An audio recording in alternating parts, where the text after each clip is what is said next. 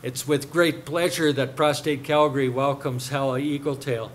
I'm sure many of you have read his biography in our April edition of the Digital Examiner. But what you may not know is that Hal Eagletail is a traditional knowledge keeper. He's a contributor to the Indigenous Education newsletter published by the Calgary Board of Education. He's also contributed videos to the University of Calgary. And last year, working with the Elbow River watershed, completed 4 short videos sharing his knowledge on various water topics. In January of 2023, the University of Alberta published a book entitled Walking Together, Working Together. In the book, Hal Eagletail contributed to a chapter titled Bringing Traditional Medicine into the Medical System. This collection takes a holistic view of well-being, seeking complementaries between Indigenous approaches to healing and Western biomedicine.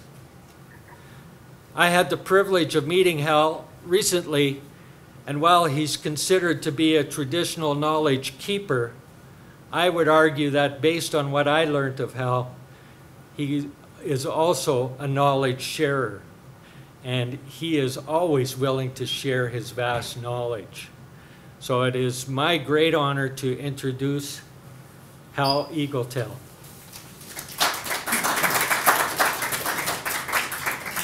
Thank you, Brett. Switch waters. Oh, yes, thank you. Put my timer on. Tatanas ata danse oke ombawashte ani.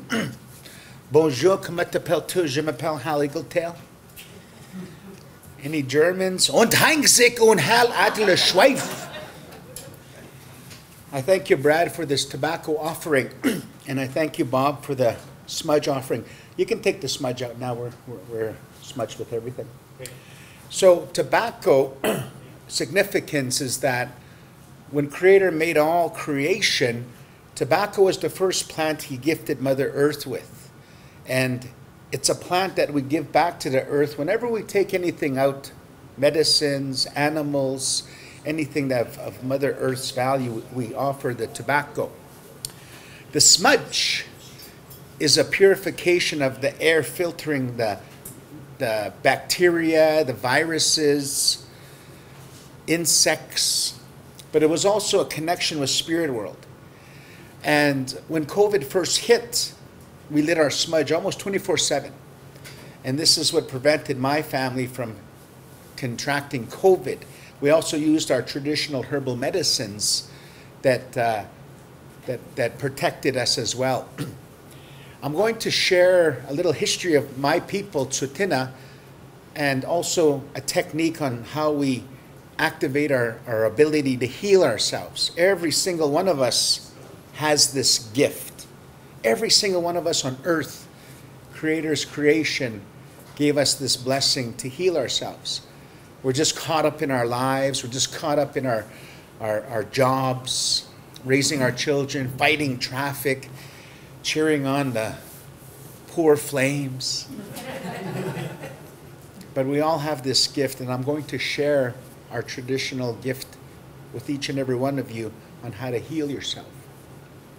Before I do that, the tobacco that I received from Brad is in a loose tobacco form. So I need to ask Brad, did you supply any rolling papers? I think after Prime Minister Justin Trudeau legalized a certain plant, we all have rolling papers. In Canada, there's over 600 native bands and 11 language groups. My language group, TsuuT'ina, belong to the Dene, Athabascan-speaking people. We stretch from Alaska down to Mexico. Our language dialect comes from the Aztec people from South America. You have to visualize North America as one big ice shelf during the Ice Age. The congregation of our migration started from Mexico, and our people, which is the most numerous indigenous nations in North America, the Navajo, the Apache. That was the start of our migration. As the ice receded along the west coast, we followed that thaw. And we settled in today, California, Oregon, Washington, British Columbia, as far north as Alaska. And there was a land bridge between Alaska and Russia, and our people ventured there as well. Today, they're known as the Ket people. And we've been trying to get a meeting with the Ket. However, the Russian government, I guess Putin, doesn't want us to deal with land claims. So we're looking forward to one day hearing the language as well as the oral stories of our Ket relatives. The second thaw happened along what they call the Mackenzie River to the Hudson's Bay. So our people followed that melt into northern Alberta, Saskatchewan, Manitoba, Northwest Territories, Yukon. And because we're the first inhabitants after the ice, we're the highest population of Indigenous people in North America, the Athabascan Dene. We got the most casinos. But we did have a story of evolution and separation. One such story happened crossing a frozen body of water. Half were across the ice, getting onto the ice, the other half. When those on the ice, a young child seen a horn sticking out of the ice and cried for it.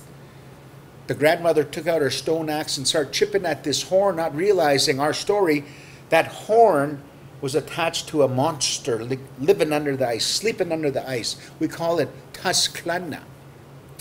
As that vibration woke up this TsuuT'ina, it stood up, busting the ice, separating our people. The Navajo have the same story, except them they say it's a buffalo horn with a frozen carcass encased in the ice, and the chipping and the weight of the people busted the ice. The Dene up north have the same story, except them they say it was an elk horn with a frozen carcass encased in the ice. Whatever story and difference in horn, the moral is the same of this separation. In life, the man always walks in front of the woman, except on ice. I'm just teasing. Never spoil the children. Never give the crying child everything that they heart's content. Because this devastation happened by that grandmother spoiling that crying child. This separation ventured us across this great continent. We had a second separation. Before this happened, we had a great event happen to our people. A sacred bundle, water bundle, all the animals, all the birds, was gifted to our people through the supernatural powers, not a man-made bundle, 3,500 years ago. And as we were migrating along the mountain range, we had a second separation with the Fort St. John Dene in British Columbia today. A dog went into a leader's teepee, ate its dry meat, and the leader killed the dog, and the big family fight ensued, and our people ventured out of the mountain onto the prairie with that beaver bundle. Today we still have in our possession the sacred beaver bundle of all the Dene people. My late father was the carrier of this bundle. When he passed 7 years ago, myself and my brother became the carrier of this sacred bundle.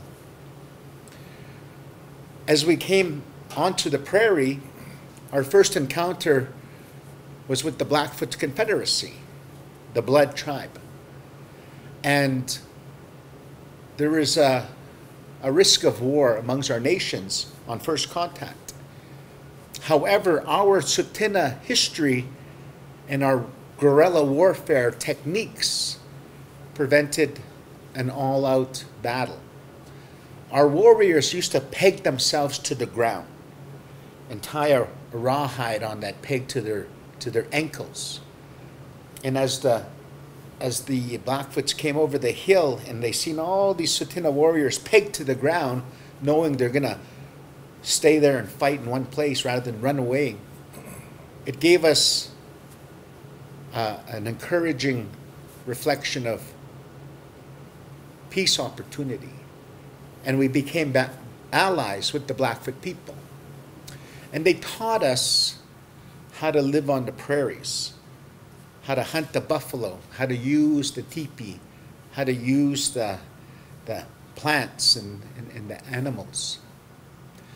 They introduced us to the teepee culture.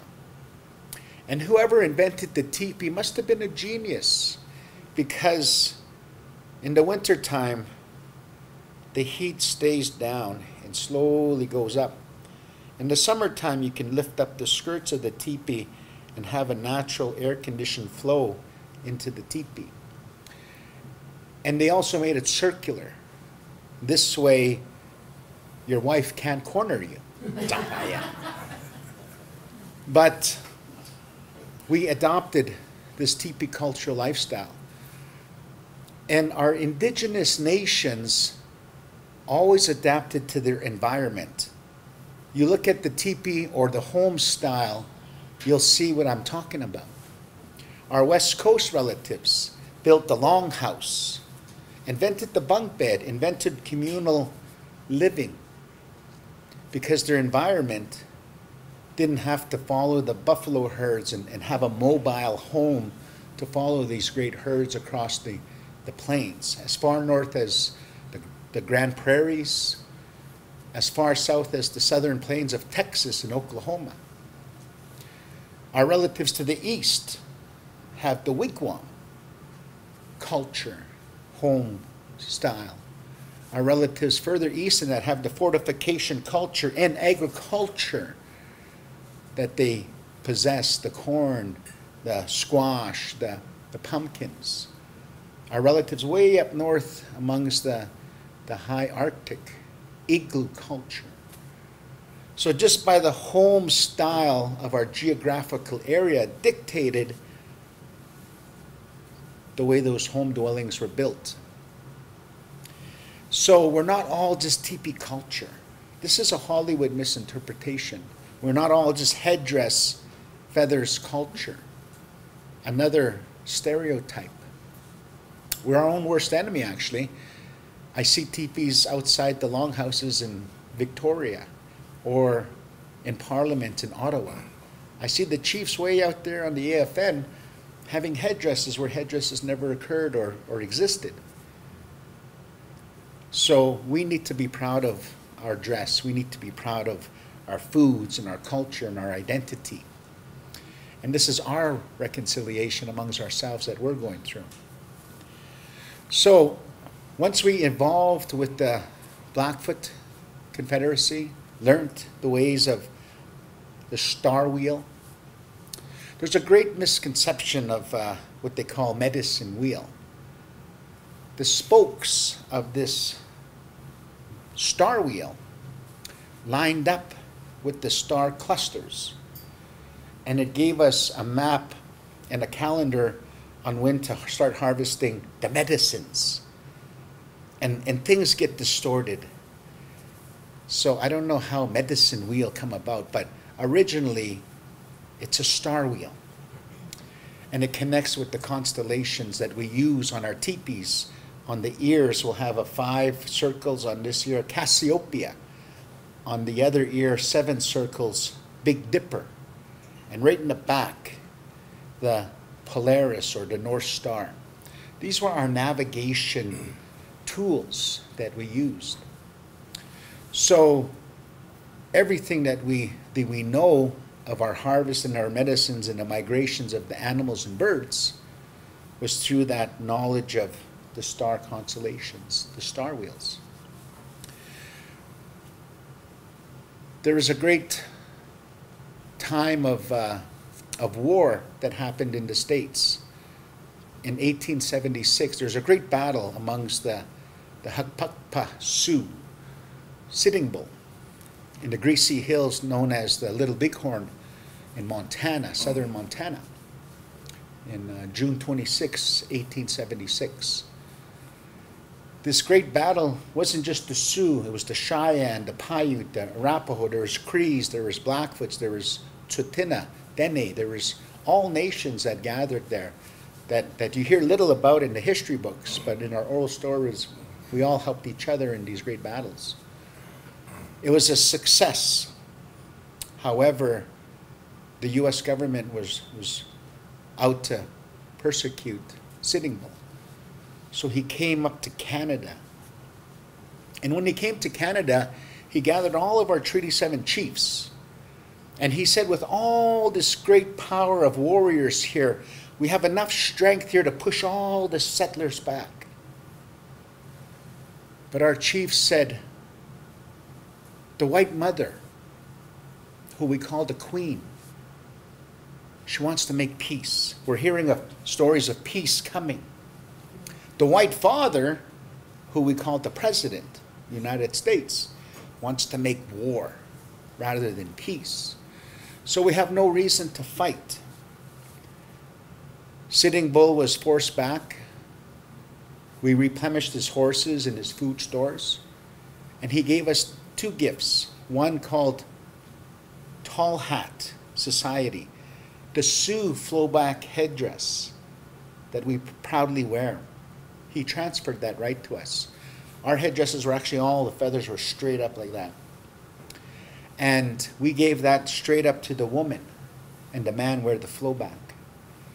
And then they gave us what we call a Parted Hair Society, which is a peacekeepers or security of the camp. Today we call it TsuuT'ina, and that's the name of our TsuuT'ina tribal police, the TsuuT'ina. As part of these traditional concepts we call societies, there is a healing society, a part of all of this, the medicine people. And the medicine people were the richest amongst our nation members because people gifted them rifles, blankets, hides, horses for their knowledge of the healing medicines. And the leader, treaties made the term chief. It was a government term, chief. We had clan leaders. And every clan had a spokesperson. But for government to deal with all these spokespeople, they said to the treaty signing process, just select one leader, we'll call him chief, to talk on behalf of everybody. So this is how this term chief come about. The chiefs were the poorest amongst our people because they gave everything of themselves for the benefit of the members. The spiritual people were the richest because of their healing abilities. These healing knowledge has been passed down from one generation to the next. Since the coming of the European people 500 years ago, you look at how our first contact was. The first European people were lost at sea. They came onto our eastern shores dressed in rags, starving. So our people lined them up, fed them, clothed them, taught them how to survive.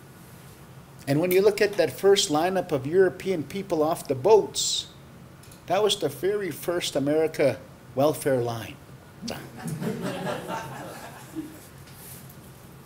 It was that generosity spirit of our people to share and to be giving.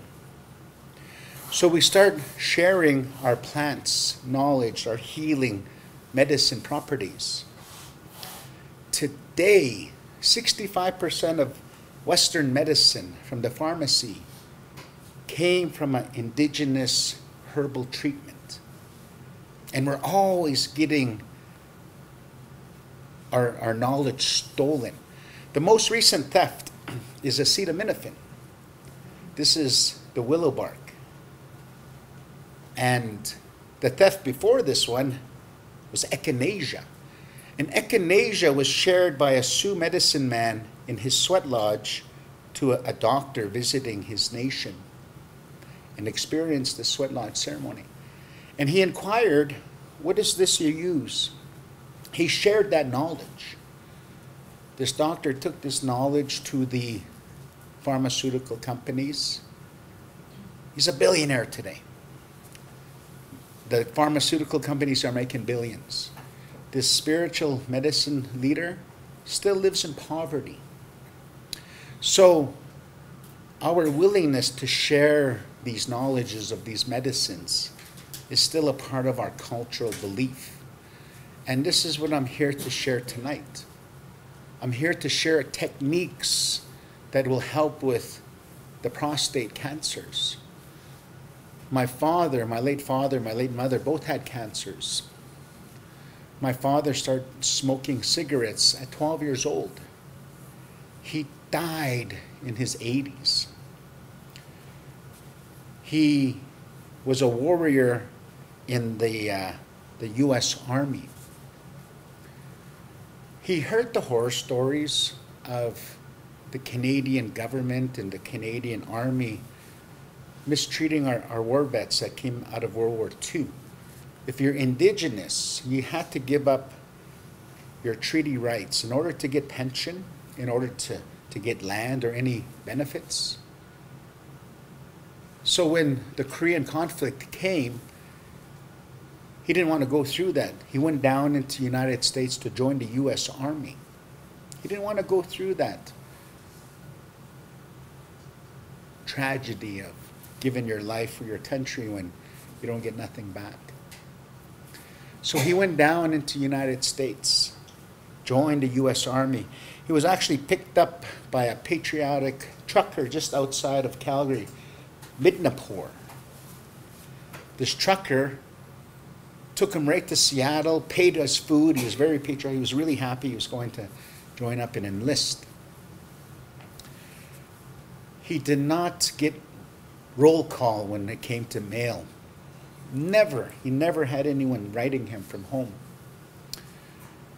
My late mother, she came from Saddle Lake, a little bit further central Alberta. And she was taught the herbal medicines from her mother and grandparents. And she developed a love for medicine healing. So she came to Calgary to become a nurse. And she trained at the old Holy Cross Hospital. And that's where she got her nursing. My uncle, my late mom's half-brother from TsuuT'ina, said to my mom, mail and make a letter to my brother in the army. So she decided she'll start writing pen pals with my father. And he was so shocked to be called at mail call. Eagletail, letter! And he's just beyond belief. And next thing, there's this lady writing him. They start pen paling back and forth, back and forth. And she's saying, send me a picture of you. And he couldn't, he didn't get his army issued pictures yet.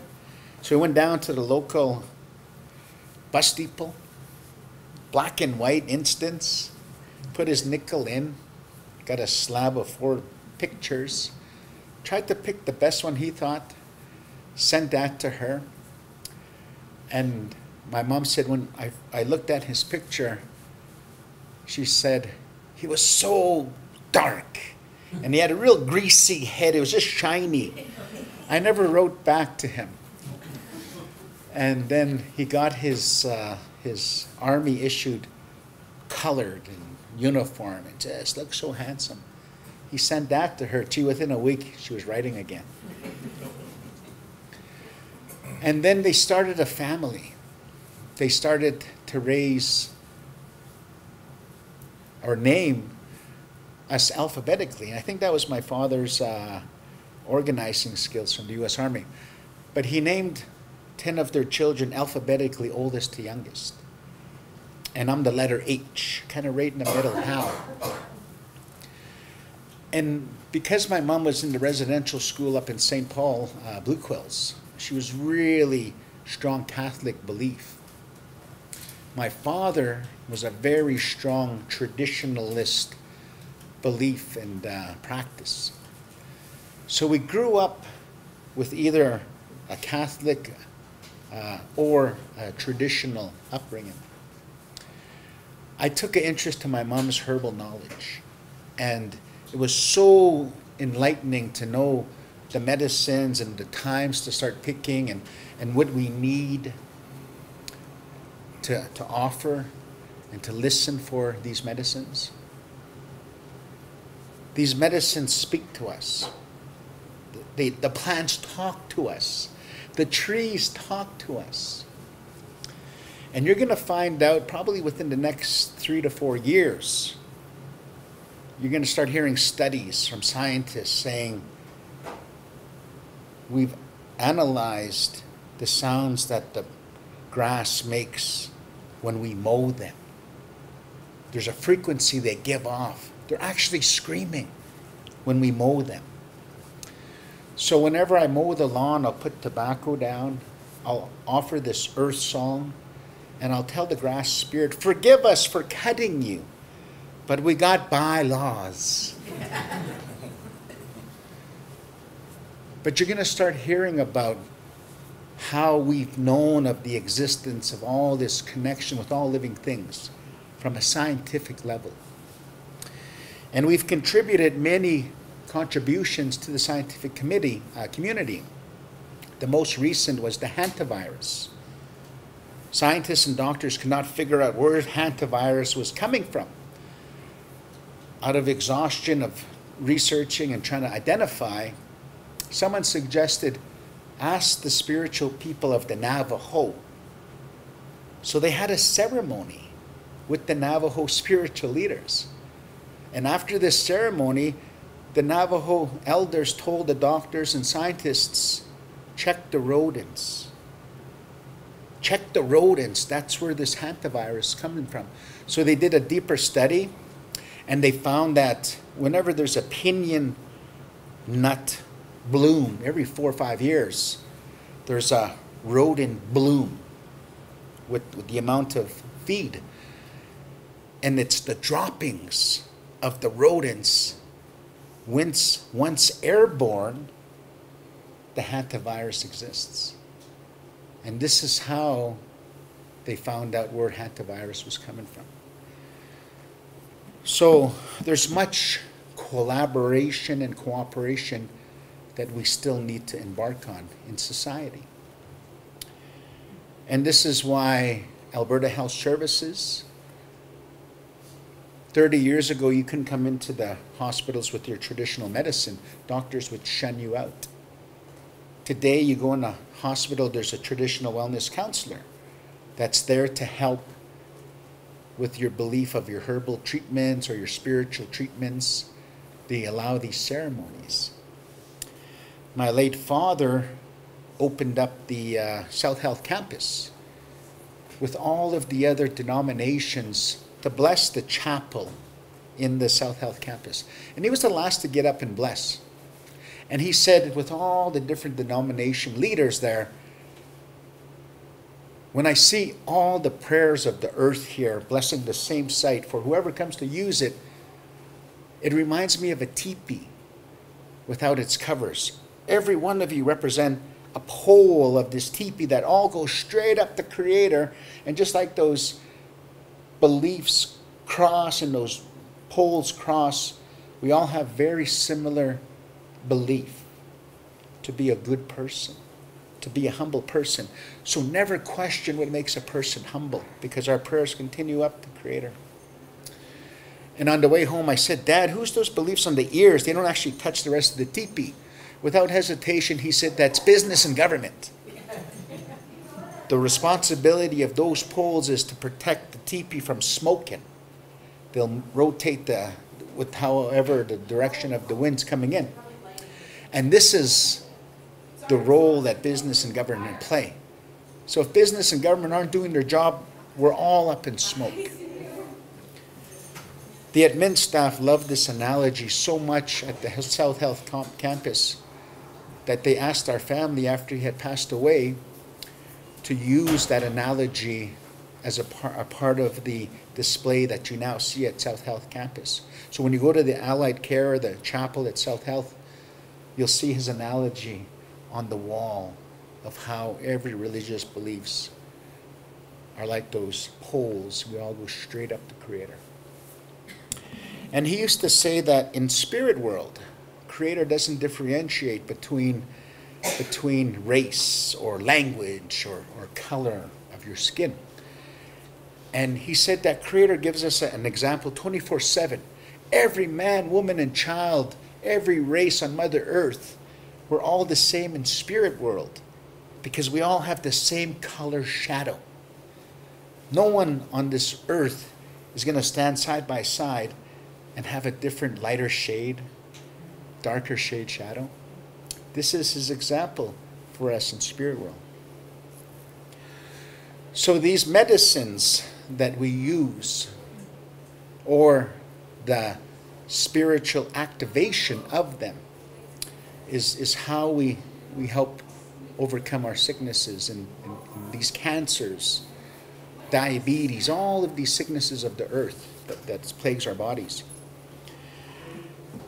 And my late mother had throat cancer. She had this big growth. The doctor gave her 6 months to live. So we took her down to our relatives in the Navajo. We had ceremony. She was given a special treatment drink, herbal medicines. And the spiritual leader said that within 4 days, this growth is going to burst. And expect your mom to get worse before she starts getting better. The next morning in our hotel room, it burst. Just this pus and blood, all this came out. And because all of that poison was coming out and it was going back through her system, she got really sick, but didn't start flushing out. Next thing, she started getting better. And she wasn't with us another 6 months. She was with us another 6 years. Until the last Christmas dinner she was with us. She told the family, this will be my last Christmas dinner. I'm going to go. And everyone would say, don't talk like that, Mom. But she was dead on. She was right. It was her last Christmas dinner. And because she was so strong in the Catholic faith, she got sick before Easter. And she said, I'm going to suffer 2 weeks for Jesus. He suffered for us. So at the Rocky View Hospital, she was there for 2 weeks. And right on Easter Thursday morning, she left us. She did exactly what she said she's going to do. She foreseen this ability that we all have. Now, how do we interpret our spiritual connections with all living things? We have a belief system.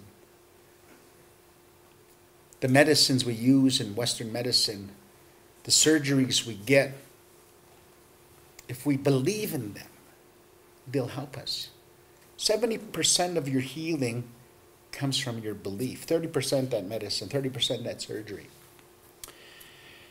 And I'm going to share a technique on how to channel that and how to get that into your thinking, into your proper daily routines.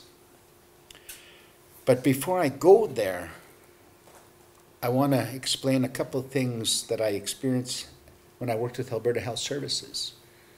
I was one of those traditional wellness counselors that went to the hospitals and provided herbal treatment and also spiritual treatment. I worked with a quadriplegic, got into a serious accident. He had a halo on. He had an orderly bringing him into the prayer room. Couldn't talk, couldn't move. And I started him on a medicine that helps activate the electrical impulses in the brain and in the spine. And I just had him smell it, just inhale it. Bless you. Bless you, make a wish. And after 3 months, he came in and he said, look at this.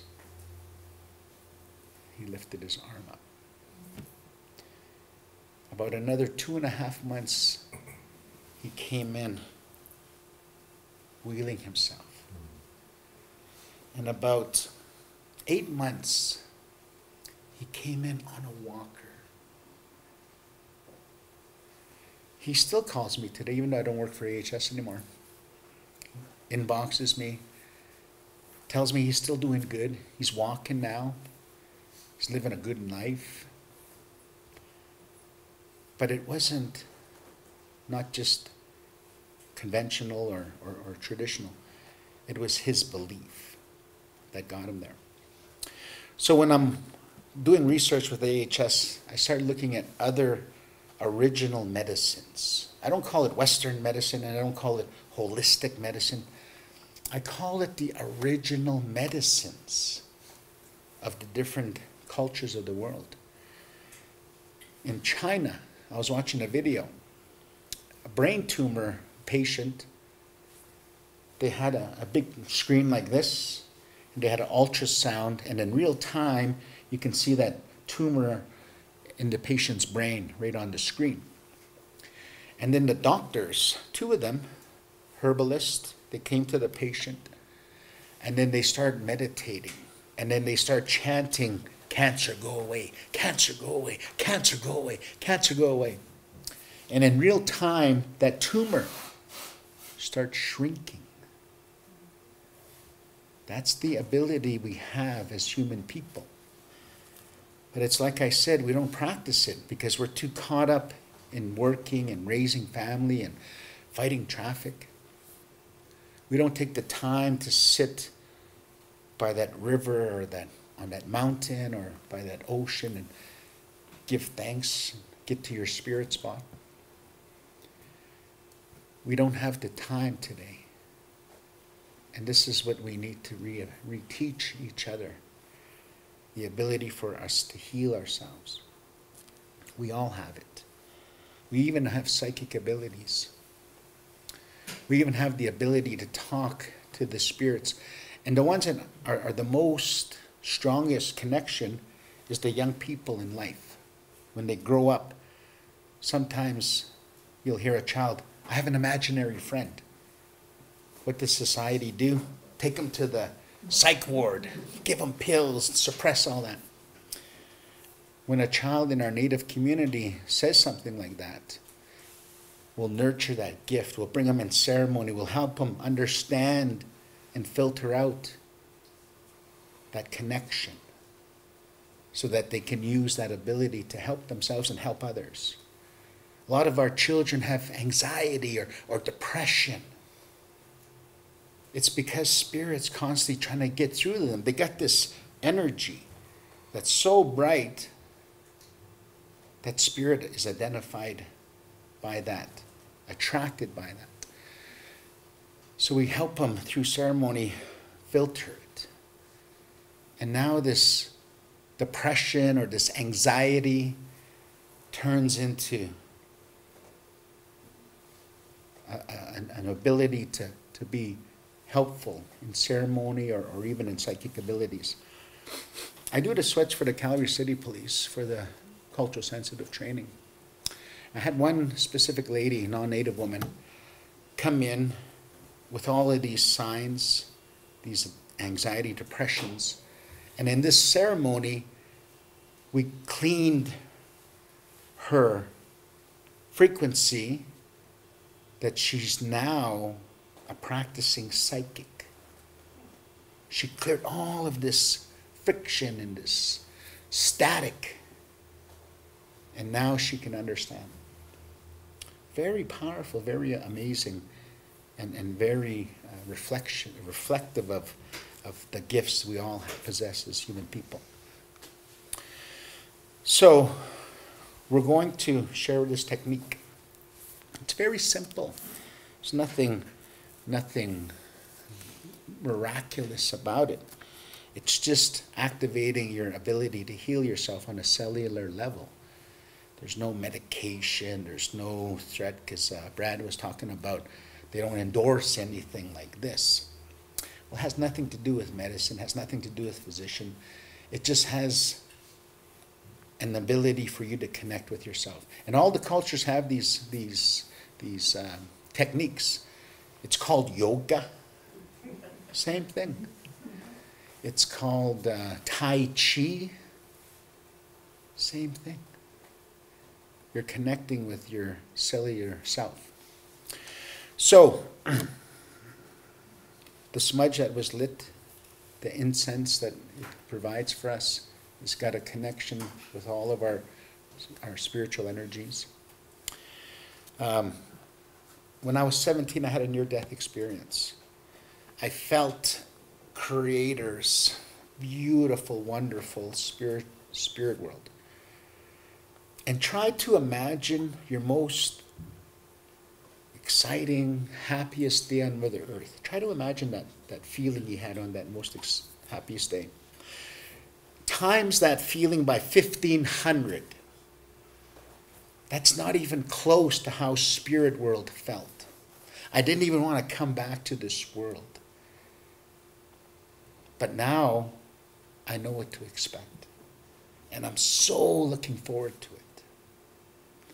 So when I had this experience, I can see the aura.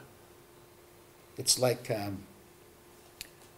when you're driving on the highway and you look down the highway and you see that mirage of heat emanating off the highway in the distance. That's what I see around people. There's no light, there's no color. It's like an energy. And from my knowledge as to what to expect when we leave this world, I have to be sensitive. I have to be sensitive to people that's never experienced this. So, a lot of things just bounce off of me. I don't carry anyone's negative energy, negative thoughts, negative words, negative opinions. It's just like a bulletproof vest bounces off of me. So I'm going to guide you. First of all, you have to go to your spirit spot. This is a place that belongs only to you. A place and a memory on Mother Earth that was so beautiful that this is your own. This just belongs to your memory. Could be in the mountains, could be by the ocean, could be in another country, could be the parking lot of McDonald's.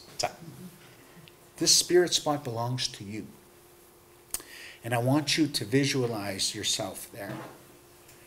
Now, we have a guardian angel that they say in the good book. We call it spirit guide, same thing. But it's also our conscience telling us right from wrong. Our conscience is always battling good and bad, always going to be. That's why they call it balance, because good and bad has to be constantly fighting over you. And this spot that only belongs to you, I want you to visualize yourself there, feel the energy of it, and also see a fire, green flame. Envision a green flame. And I'm going to sing a song.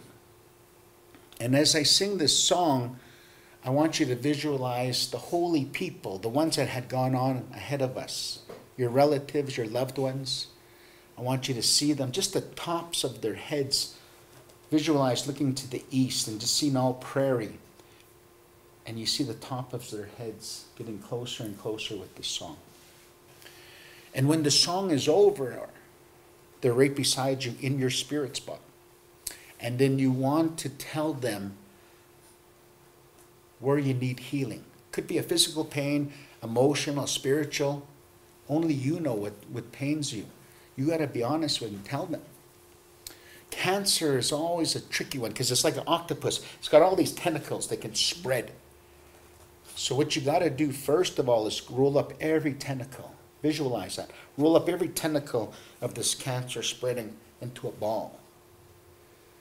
And then I want you to visualize your guiding spirits, your relatives, your loved ones, putting their hands into that cancer and pulling out this black tar dripping off their hands. And then they put it into that green flame and it lights up. Then they go back in for more. Bring it out. Take care of it. Go back in. Less is coming out. Less and less and less and less. Finally, their hands are clear. Visualize your hands are clear coming out of you. When you do this very simple technique, you're telling your body on a cellular level where to heal itself. You know, growing up, we always had warts as kids. How the heck do you get out of these ugly warts? We used to go down to the river. My mom would take a river stone out, put some tobacco down, give some prayer, rub a river stone onto the wart. And within the next week and a half, the wart starts disappearing. What she did was she took the bacteria off that stone and put it onto the wart, and the body told itself, there's a foreign entity that we didn't know that it was out there. Now that bacteria activated the body's ability to catch it and to heal it. So this is how we have the ability to heal ourselves. Every single one of us. We just need to tap into it in the techniques. So visualize your spirit spot. As I start singing, see your aura, your light, your energy, and put it into the earth, like the roots of a tree. Make a strong connection. See those roots going all out. And then through your body, push your energy as far as you can project it above you. And as I sing your relatives in, see them coming closer and closer. And at the end of this song, they'll be there giving you that healing ability. And you can use this technique whenever you get up in the morning. You can use it with your relatives sitting in the hospital bed right now. You can use it anytime. And use it as much as you can, because you're activating your own healing power. When we sing in the language of Mother Earth. All living things are communicating. That's why we sing the way we do as Native people. We're singing in the language of all living things. In our ceremony, we may sing that buffalo song for their guiding spirit strength, or that bear. And we don't call them mammals, we call them our brothers, our sisters. That's how we view all living things. So visualize your spirit spot, visualize the healing from your relatives.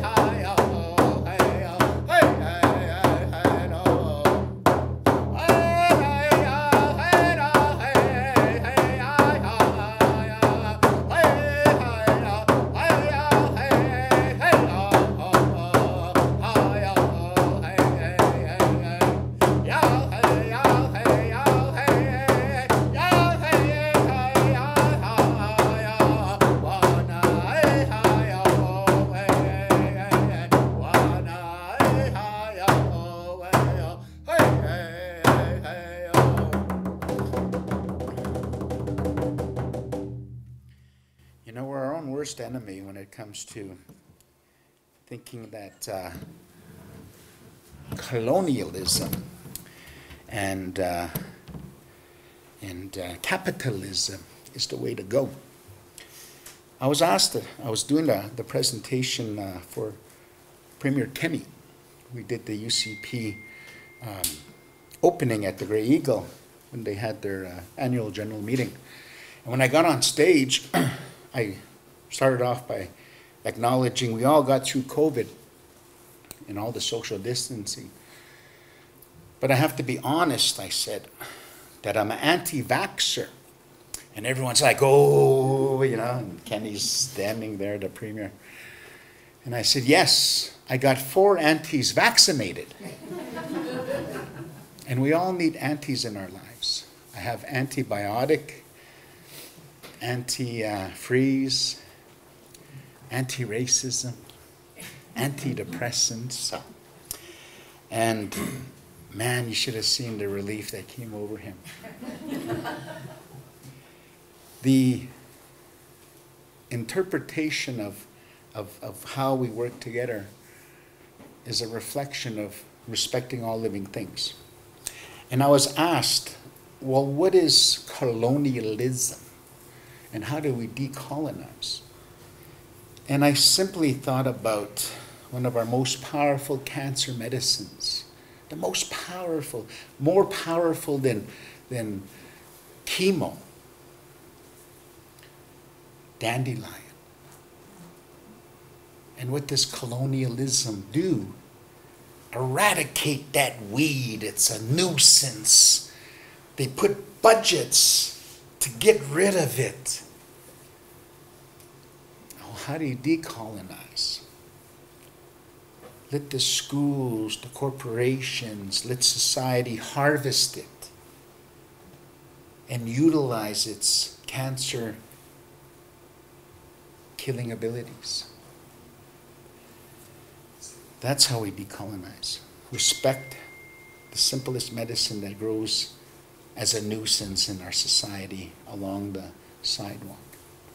I wouldn't use it for the first 5 to 7 years.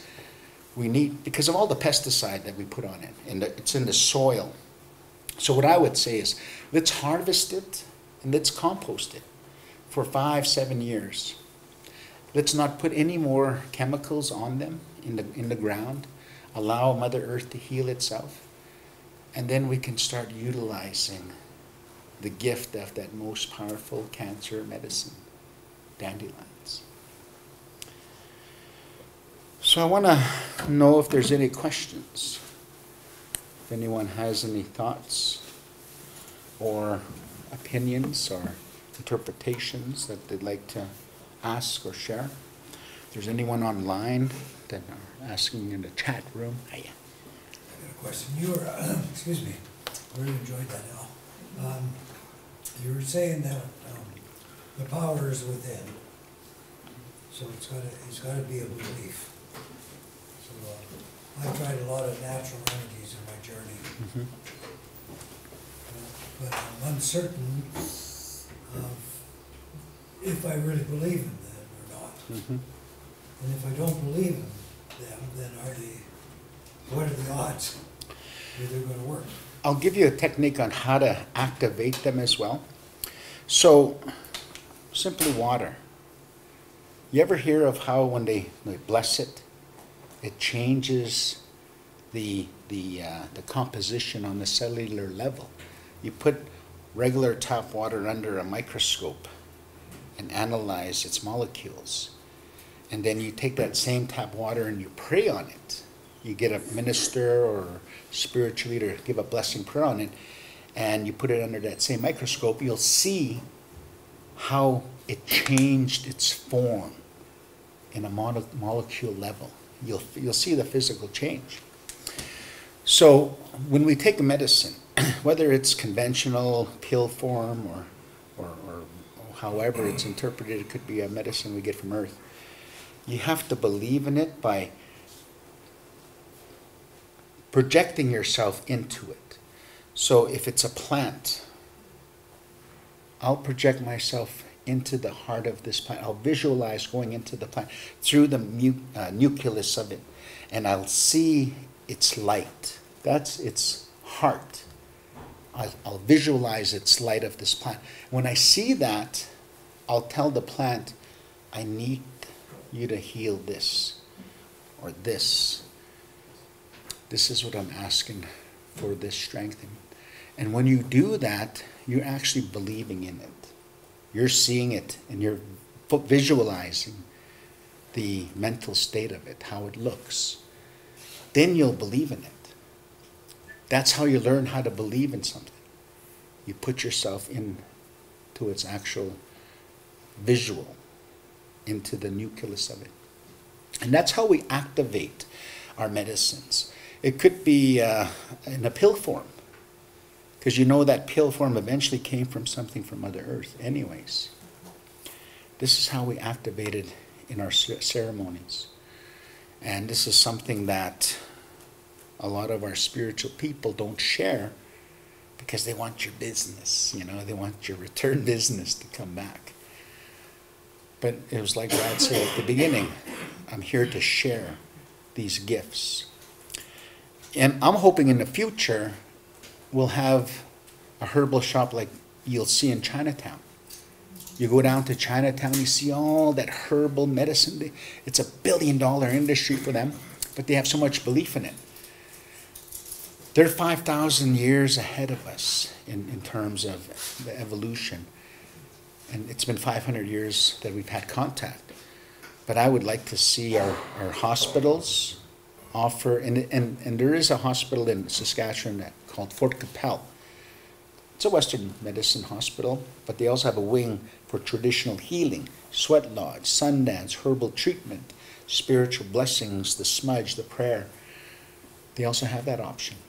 TsuuT'ina, we're looking at building a hospital with the same kind of concept, with all of the Western, but also the spiritual and traditional herbal treatments. Give people an option. You can do both. You believe in both. Any other questions? Al, how are you teaching young people? Are there enough young people with an interest in learning about these medicines? I tried to establish a college of spiritual leaders like they have for doctors, for nurses when I was with AHS. I cannot get past the bureaucracy to accept that. They do, however, have this in existence amongst the Navajo and amongst the Sioux, and they can verify legitimate people of transferred rights and powers, and they'll verify, yes, they got the rights to run that lodge, yes, they got the rights to use that medicine for you. We need that legislative support. We need the government of Alberta to come in and say only Indigenous people can treat the Indigenous knowledge. And it already exists, this legislative support in Hawaii. In Hawaii, they have a Polynesian College of Herbal Medicine, but you have to be Polynesian to attend. You'll become a certified nurse, and you'll be able to administer your Polynesian herbal treatments and spiritual knowledge. And it's got legislative support. They're 20 years ahead of us. That's what we need to do with our governments here. They talk about reconciliation. This is one form of how we can reconcile that, bring it forward. How we get the young people in is the genre that they live in, which is technology. We have a language app of TsuuT'ina language. You can download it, you can learn TsuuT'ina language, you can learn Cree language, you can learn Sioux language. This is how we utilize the young people's way of life, their lifestyle, is use technology, create programs that will share this knowledge of medicine building, rather than these violent games that they play, and all of these killing things that they play. Let's level up to become a spiritual leader. You know, teach them the basics, the yellow hand work, the helpers of the medicine people, and then they become apprentice, and then they become transferred rights, and then they level up with this exact knowledge in the real world on their video game. You see, young people are so immersed in the IT and today and the technology that they don't even know what a snag and blanket is at a powwow anymore. You know, a snag and blanket is at the end of the powwow you'll have someone wrapped in the blanket with you. That's a successful snag and blanket. Today the kids just go on the dating apps. That's their snag and blanket, the dating apps. But I got to remind these young ones that Ancestry.ca is not a dating app. Lies, I can't suppose it.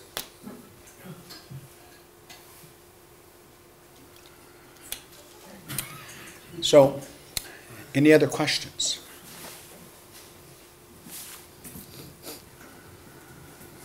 Do you have any thing on your website? Do you have a website? No, I don't have a website. I do, however, have a sweat house and a healing home. We turned my late parents' home into a healing home where we can practice our traditional medicines, teach the young ones these songs, prepare them for ceremonies. I had Minister Wilson come and tour the site. He loves the concept. And I told Minister Wilson, Alberta Indigenous Minister, if you can fund this healing home, it'll be like a pilot. And he said, if we can do something here and fund the preservation of your spiritual practice, what a 360 turnaround from government policy to eradicate it and to try to get rid of it. I said, exactly. And maybe we can have a healing home on every First Nation, every urban setting, you know, municipality setting, with a proper way to evolve and to teach the young people. So communication is the key. I found out this weekend. We went up to Edmonton for a Native Provincial Hockey Tournament, and communication with your spouse is very key to health. And she told me that she wanted me to take her out to the place where they prepare the food in front of you. So I took her to Subway. And it wasn't the right communication Right concept. Yeah. I appeased the preparation of food in front, but she didn't say Japanese village. Well, thank you, everybody. Good. See you guys.